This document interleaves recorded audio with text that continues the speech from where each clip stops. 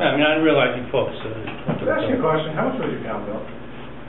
This quarter was over $800. For water and sewer, or? Yeah, everything. How much was the sewer versus water? Usually the sewer is twice the amount. We was $17 per thousand, thereabouts. Plus the I&I was $200. The I&I was $200. So there's an I cost now that's $200 per quarter? They broke it up for calendar year 2007 and 9, and then maybe 10. So they're trying to attend to the They're trying to rather than by attend to additionally charging you. Right. Then there's the capital cost for that job they did a couple of years ago. As long as you're clear and you appear to understand that you're now being charged for years past where they didn't do I&I charging. And I would hope that from intelligent conversation like this, it would be appreciated that it's not the village who's levying that additional money on you. Well, I understand that entirely. All right, look, Of the 800, how much of that was actually usage based on the sewer? Sounds like it got a lot of add-ons. I wish, well, there was $200 for I&I, Right. $56 for the capital improvements done about 3 or 4 years ago. 250, okay. Water was half the price of the sewer, I would say. I didn't bring with me. No, so the water was maybe 200 of that? Possible. So your actual sewage usage part was only about $300 or so. That's the part we get. And that's the part we get. But we don't get all of it. No, we don't get all of it. And they have to pay their own people, their own sewer for it. The reason I'm asking is that's the misconception. Everyone, I think a lot of people in Hamiltonian and Arcadia think that everything on your bill related to sewer comes to us. Well, you have to be, I don't want to count. Oh, Yeah. How can you?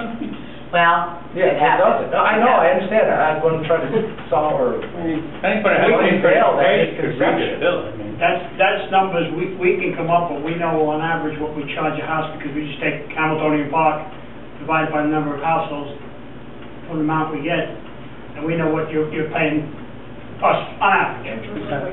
So there's cost that the town, for their people and their infrastructure that's added on to the sewer. We don't get everything that's coming to the sewer. what does the average village customer pay for sewage?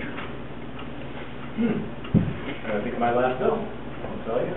You know, 25,000 gallons, it's 17, 18. I pay about, let me put it this way, mathematically average, and you said you live in Hamiltonian, Yeah. we've worked it out that it's about $850 a house. If you take the amount of the bill we sent to the bill For the year. A year. If you took the bill we sent to the town last year and divided it by the number of houses in your subdivision, it would work out to about roughly $850 a house on average, okay? I would say in the village I pay at least that. Okay. Yeah. Yeah. Not including surcharge. Not including the stuff. No, absolutely. Let's talk about the actual, I think it's the sewer better component to of it. That's why there's this feeling or belief out there there's some kind of inequity going on here. There isn't. You're paying what I pay. I think the problem, the issue is the metering, all of the inflow. People think... I think that was just used to divert the attention from what the real question is, quite honestly. I don't know. I just hope you guys can straighten it out. So do we. We've been trying. I can tell you that much. We've been trying. And I have another question. I wish I could have printed this out because I did see it online today. You guys had a meeting last month where you did a lot of budget work, check writing and stuff. I saw an invoice for an attorney under the sewer department for $137,000. Oh! Who got that? Whoa, I don't think that's correct. That's not correct. That's not correct. No. That's about 3 years worth of my work here. Hallelujah. It was on the back of the suicide. You know, probably, it may have something, I shouldn't guess. I'll talk to you after and tell you where I think it comes from. I mean, we're going to pick that one up too. Try something, David. That's right. Good enough. That got my attention on that. Really? You're welcome, sir. Thank you. Thank you very much. Kevin, also, I've given you my information before. Anytime you have questions, feel free to reach out to me. I'll give you an email with that info for the village. Good. I just want to say thank you for coming. You're one of the first few people from your subdivision that has come here to just ask the pointed questions. Information is important. There's a lot of misinformation. I agree. Well, we're very happy to We're talk happy to that you. you came. We're happy to answer questions. You're not a village voter, but we would answer questions if you weren't from Chester. Okay, we're here to answer questions. Even if you We were really from don't. Chester. You know what I'm saying? It's not, has nothing to do with whether you're from the village or not. You're affected by it, so I'm glad you came to ask questions. I wish more would. No. Thank you. Any other questions from citizens? On the Nixle thing, I had spotted that some months ago and then emailed it to Kyle. It's not clear to me when I looked at it where they're pulling the money from. At the same when I had mailed it to him, it was subsequent to Kyle's having mentioned at the board that there should be some system of getting emergency information out. I made the comment at that point, and I'd like to reiterate it again tonight. The village website is a very, very powerful tool that is not being used to its potential. And I'm very glad to see this. That's why I forwarded it to Kyle. I think it's great to have a system where you can reach people on their cell, and it can be posted to email, and in a lot of ways. It's basically a state-of-the-art phone tree type system.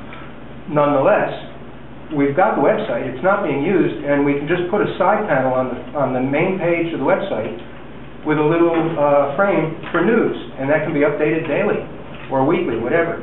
As emergency conditions hit, the water notices could go up there. When we have snowstorms, if there are things that need to be posted, they can be posted. If meetings change, it can be posted to the website.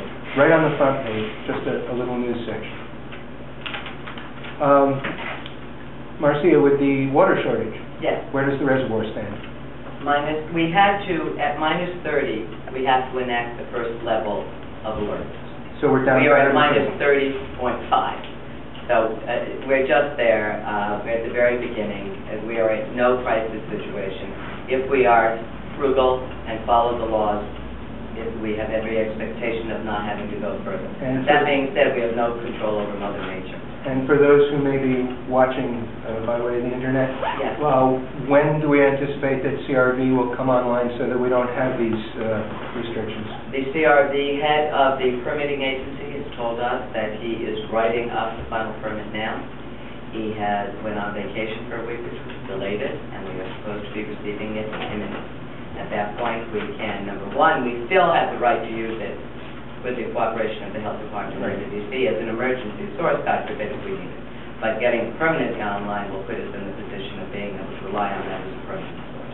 Now, I can't give you a date. Will that come? Will that permit come prior to the final acceptance of a design for the treatment? And I cannot give you an answer until I see the ramifications of the permit. And does the permit happen before or after the bore? Oh, the bore is already been approved. The DEC already approved that. The bore can take place. But does the permit for the system come after the bore is done or before the bore is done? I will have to read the document when it comes to me, and then I can answer your question. Okay. Kyle, where do we stand on the waste pile? Work on Cornerstone. We were caught. David, can I discuss? Well, let me say, we're in continuing and active discussions with the DEC and the Attorney General over the disposition of the waste pile. We have gone through a couple of sources. We're pursuing one more source, and Joel, I would think that probably within the next 30 days we'll have an answer to that question with some degree of finality. But we're in a little sensitive time now, so I don't really want to, it's kind of a daily task for the village board right now. And until we resolve that one way or another, I don't want to say anything that may prove not to be accurate in the future. Just one footnote on there. We appealed to Eddie Diana, and he's actively helping us to try and find a source. That was very nice of me not to do it. That's great.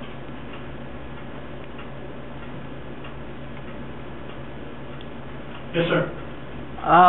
When Homeland Security and Immigration conduct operations or whatever they do in the village of Goshen, is that coordinated with the village police agency?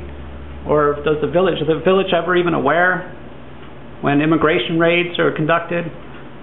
When Homeland Security investigations are conducted in the village, is that coordinated with the village? I don't have an answer for you, Neil, but I certainly find out. If we're looking for an answer to something that may be an ongoing style investigation, that I probably won't be able to answer for you anyways.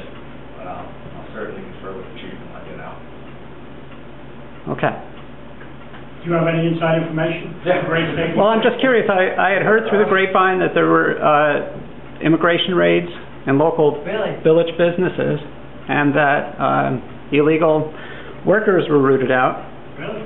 I don't know if it's true or if it's false, I just heard it through the grapevine, like I said, and Oh, well. so then, the My immediate dad- thought occurred